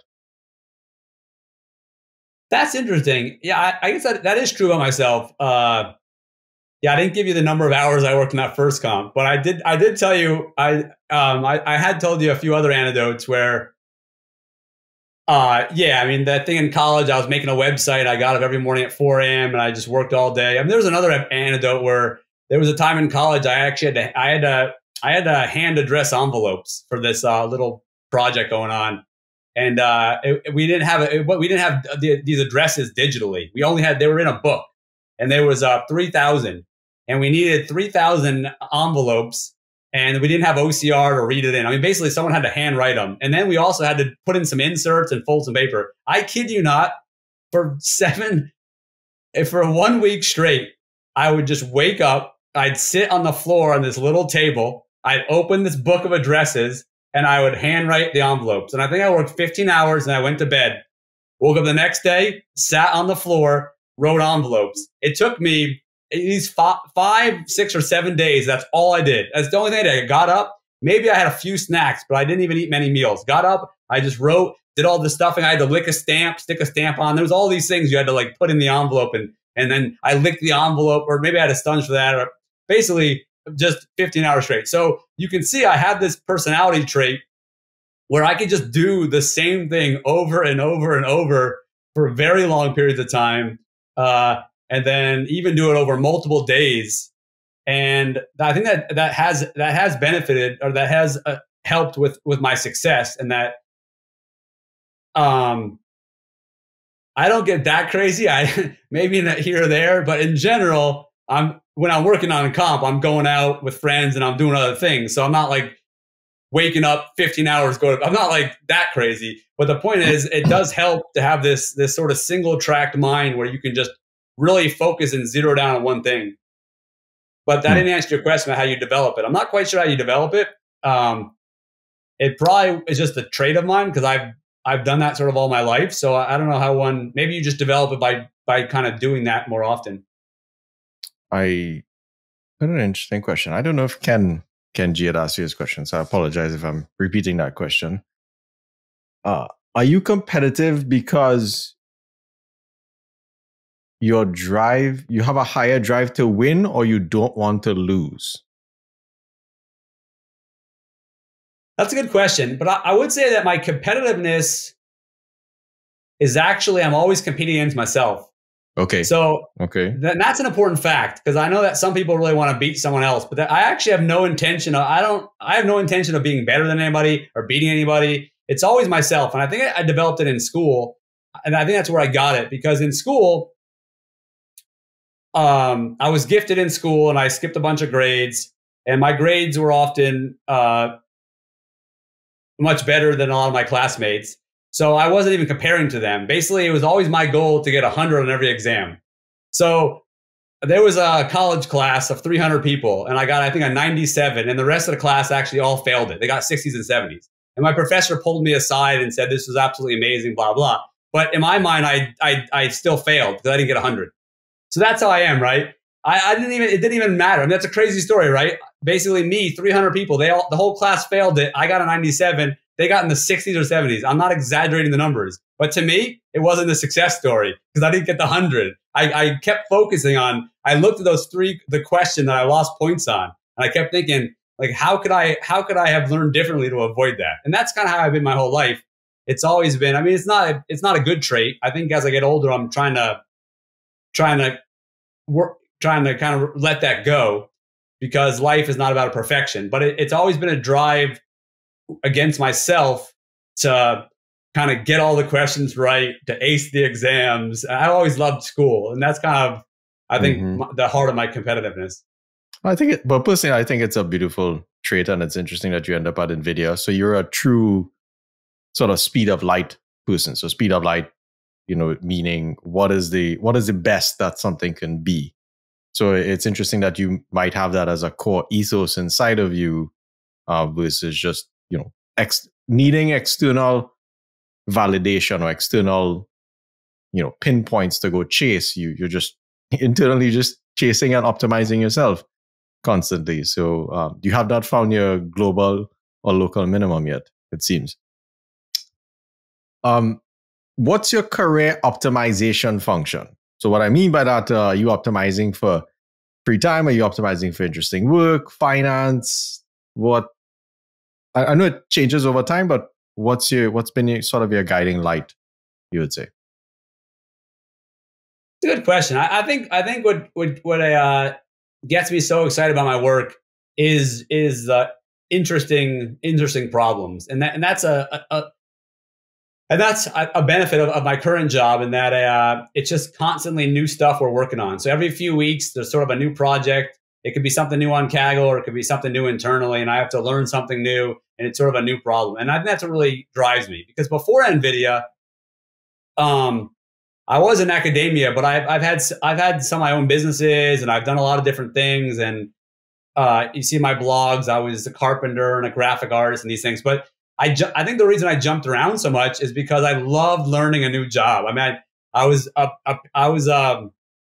a pizza maker once, and the manager, this is after college, and the manager came to me and said, "Hey, we're opening up a new shop. We need a manager. You want to manage the place?" The guy was a mature person. And I said, "No, I'm just here I love making the pizzas. I want to learn to make better pizzas. I just love making the pizzas, and I denied the promotion, right? So I love learning new things. I'm just whether they be using physical, whether using my athleticism, or whether using my brain or some kind of social thing, and I love it. And I think NVIDIA offers me this. There's just so much interesting projects going on, and that's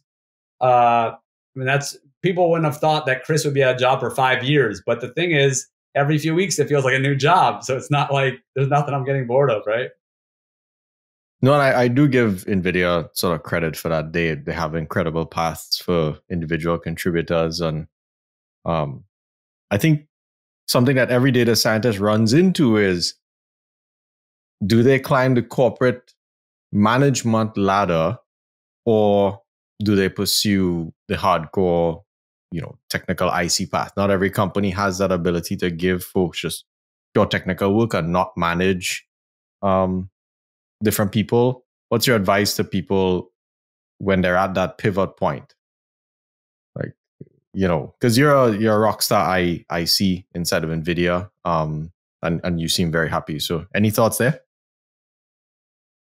I guess my advice would be my general advice to people in life, which is, I think people, personally, I think people should follow their heart. I've done it and it worked out well for me. I know it can't always be done. I know people need to make other decisions. If you're with if you're feeding your family or providing for people, then you might have to choose something that provides more money. But I guess I've always been blessed that I've been able to follow my heart. As I said, I just kind of jump around jobs. I turned down a promotion, so I've kind of been blessed that my life I've had all my needs met. I've been healthy. I've had friends and food and family and all these things. So I've been able to.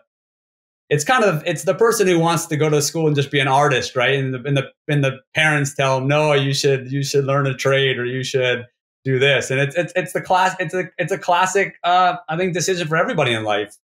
Do we kind of, do we just try to do better in our career and kind of, get more money, and that's important because we have bills to pay, or do we just kind of do what we enjoy? And personally, my advice is do what you enjoy, but I guess it's important. So should they take the management role, or should they stick in tech? Well, my advice is they should do what they enjoy more. I would just love tech. I don't want to, I don't want to spend all my time managing per se or telling people what to do. I just want to get in there and program. I want to get in there and look at data, right? I want to make the pizzas. I actually would want to stay technical, but you're right. There's other opportunities which could pay more. So I don't know. It's a tough one. No, that's great perspective. What are some things you do every day to ensure that you make progress? Good question. So I think of course, that can be interpreted in many ways, because it could be just progress in life, progress in work. And I'm going to interpret it as kind of progress in life. And I would say, yeah. And I would say, one needs to be very, very careful to keep a balanced life. Let me turn the ringer off. To keep a balanced life, and I was much better at it before the pandemic. The pandemic kind of broke my habits because, I don't know, you're working at home, you're kind of not going out a lot, so maybe you could just roll out of bed and go right to your computer and work. But I never used to do that. I used to have morning rituals. I do like a lot of stretching, meditation, prayer, make sure that you're socializing, make sure you're eating well. I mean, I do sports. I love sports. So I would really try to do it, take care of your body, take care of your emotions, write in a journal, hang out with friends and family, take social, do some work, really try to balance it. But I think I kind of need to get back there, because during the pandemic, I know we're past the pandemic, but I'm still in the process of getting out of these habits. But during the pandemic, oftentimes I'm not going out at night. Maybe things are closed. So you're sitting around the house. I don't have a roommate. So maybe I'm working in the evenings. So your life gets a little unbalanced. But back to your question, I think one should consciously keep their life balanced by making sure they're developing themselves in all areas, and not just improving their career, so to speak. Mm-hmm. Yeah, one of the things I learned about you in listening to some of your interviews was that you have the expansion mindset. Meaning, when I say expansion, meaning you try to absorb as much information. And in your own career as a Kaggler, you've gone after all these different competitions. So I think that's really in line with what you're saying. Have all these different experiences because it can only essentially enhance you, let's say as a professional and even as a human in the world. What are 3 books you recommend folks read? 3 books. Do you read? Are you a big reader? I'm a wannabe reader. So you see all those books behind me, like hardcore wannabe reader. I've probably read like 3 pages out of each book. So I am a big reader.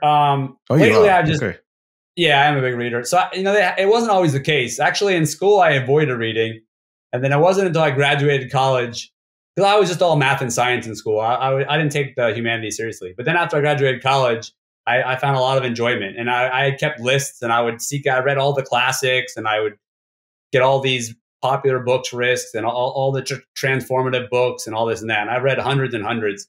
And I was for years, I was actually reading really meaningful, thought-provoking, quality books. Now I'm just grabbing every New York Times bestseller. I'm just lately it's been total just pleasure reading. I haven't read too many books of quality, so I don't really have recommendations.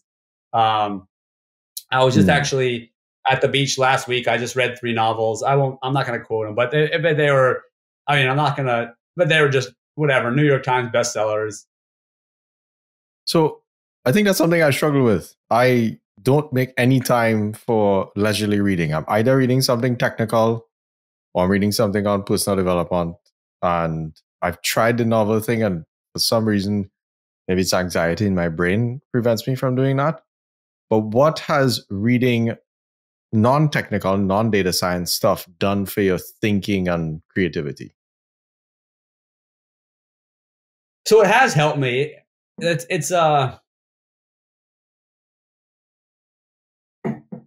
My life, I took an interesting trajectory in regards to this question.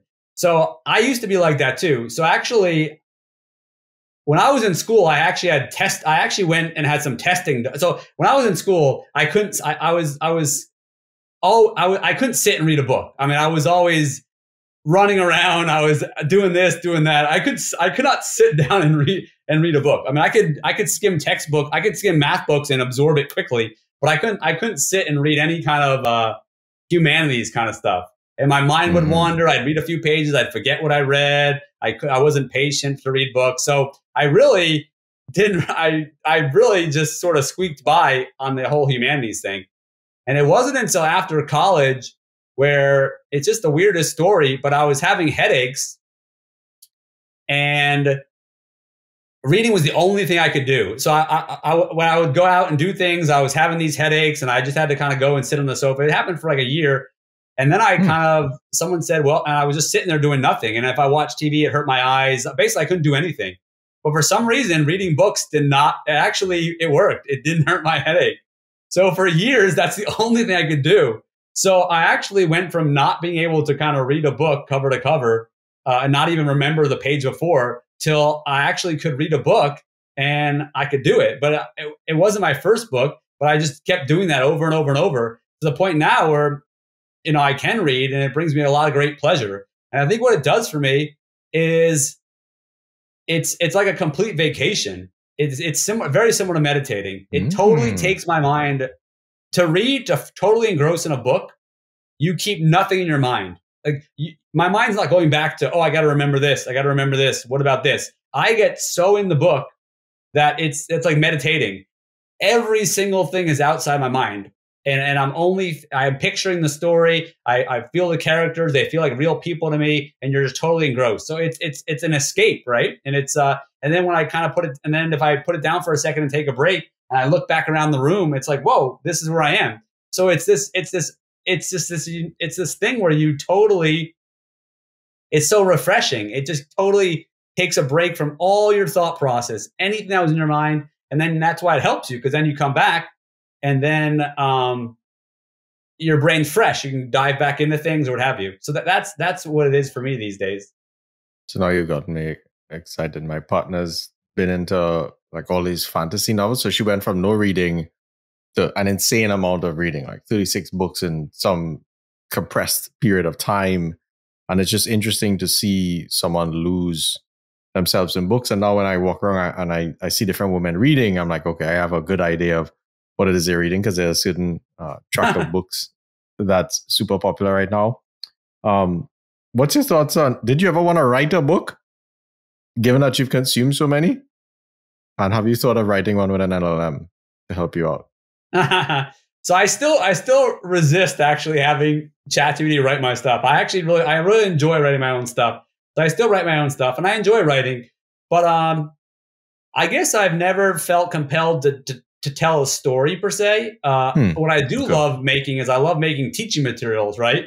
So I love making slides, or I love writing maybe a paper to explain how something works. Like you can see, I write tons of Kaggle discussions, like how things work. I absolutely love that stuff. And but yeah, I never had I never had this desire where there's just a story on the tip of my tongue, a 100-page story, just some fantasy story about whatever. I never felt compelled in that way, but I do enjoy writing, and I feel that some people say they hate writing and writer's block and blah blah blah, but whenever the things I do write, emails or education materials, it writes out quickly. I enjoy writing. Are you still tracking your experiments by pencil? I learned that on Sanyam's podcast that you do that. Is that still a practice? I still am. Yeah, no, I love that. No, I'm a very paper and pencil guy.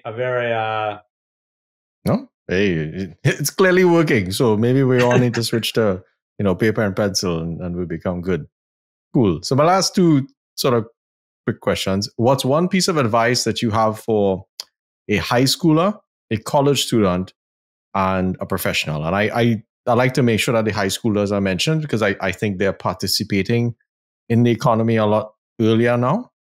So what's that one piece of advice? And this could be general life advice. It doesn't have to be data science. I like to just learn from people's perspectives. So I think regarding a high school student, I guess looking back, and these might just be weird. I mean, because if the viewers at home know, I didn't see any of these questions ahead of time. So if I had, I would have prepared. So I'm just on the spot. It's a pretty deep question, so I'm just gonna go with it. It might not be the greatest advice, but I guess looking back, I feel that as a high school student, I feel that you should do some things that you don't want. You should do constructive things, like learn things, do sports, do some schooling, socialize. You should do constructive things that you don't necessarily want to do, but that your parents maybe and teachers think will benefit you. Because I think it's very, very helpful. Looking back, it's very helpful to me that as a kid, like all the things that I learned, both in education, at the time, you never see the point of anything. Also, all this socialization, hanging out with all these friends and family events and all this stuff, and traveling and all this stuff. It was more or less, everything was enjoyable for me. But I see how those experiences are so beneficial when you're older. So if you're a kid and all you want to do is say sit at home and play video games and not do your homework and not hang out with friends and not listen to maybe your parents' suggestions, not pick up a sport, I think you should be doing as many things as you can. Like try out a bunch of sports, hang out with a lot of different people, social, definitely engage with your family, learn things in school, even the subject that you don't particularly like, just do them. And I think you should really get outside your comfort zone and do these things, because ultimately, these are the formative years, and those are skills you'll have. So I think a person should, and I guess it's a parent's job, and my parents really helped me in that regard, to really make sure you're showing your kids a huge variety, I think, of activities, right? Social, emotional, athletic, intellectual. You need to totally, that's my advice, I think, to youngsters. In college, so now by the time you hit college, I think at this point you'll already have those foundations. So as a youngster, you did sports, you did social, emotional, you did intellectual. So what's my advice in college.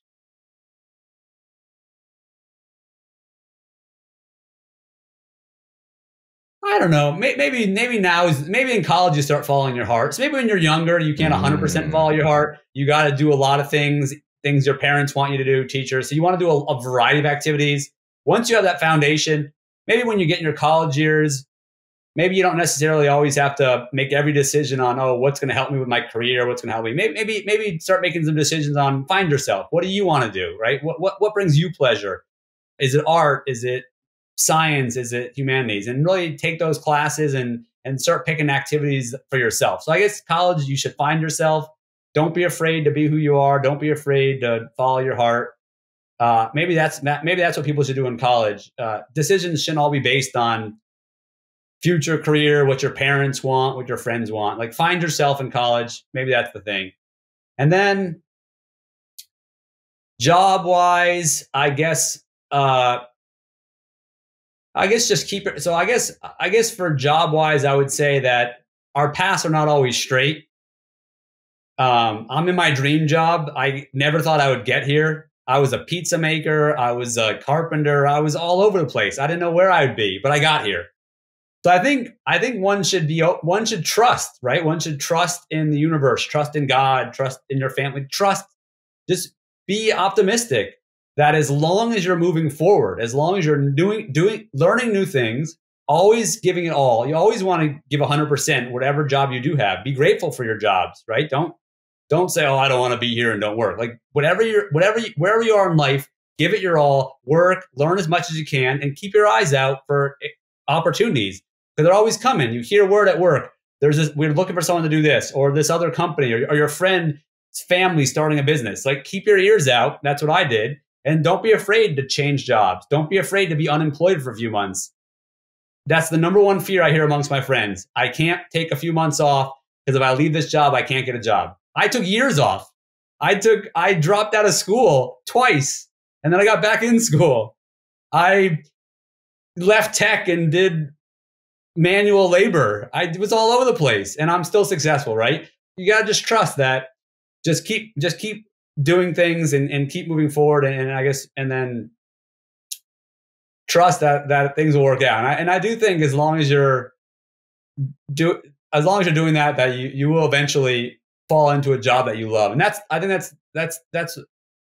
think the goal for everybody to really be ultimately in a job because it's a majority of your life. So you really want to look forward to waking up every day.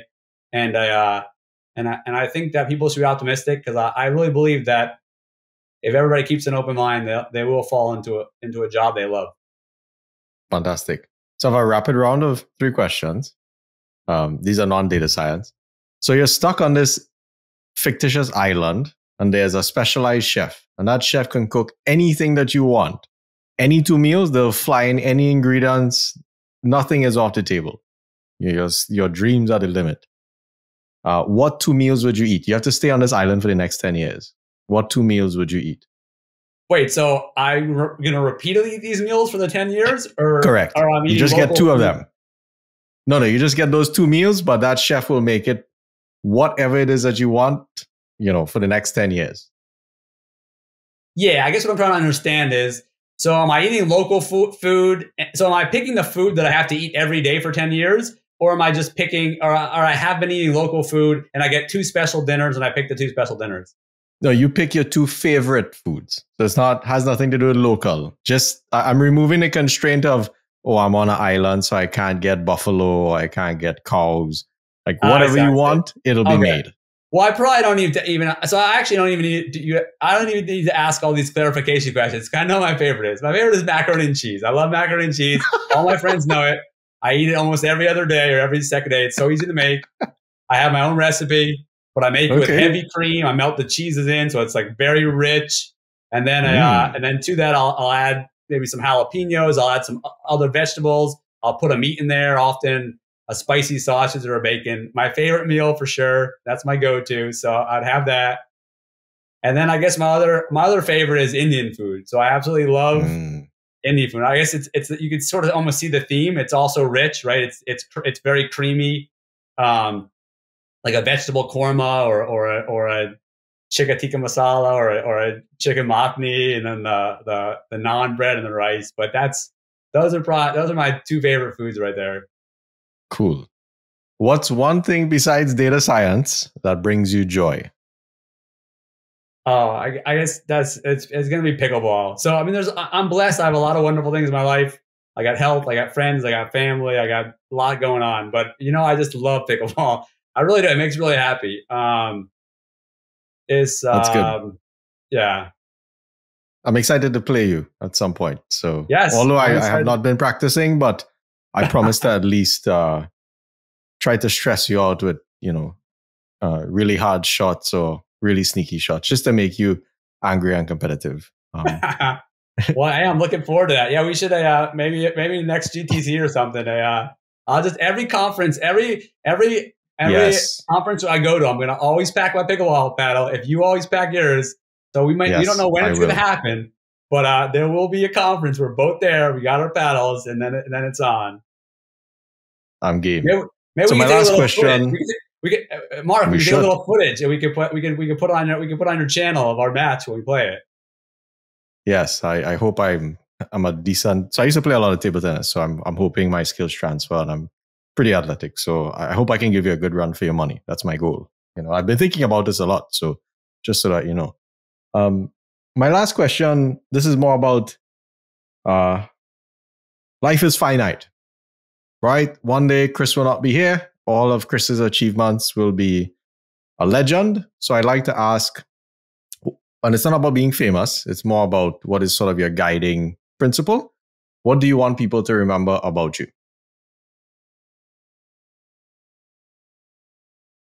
Interesting. So actually,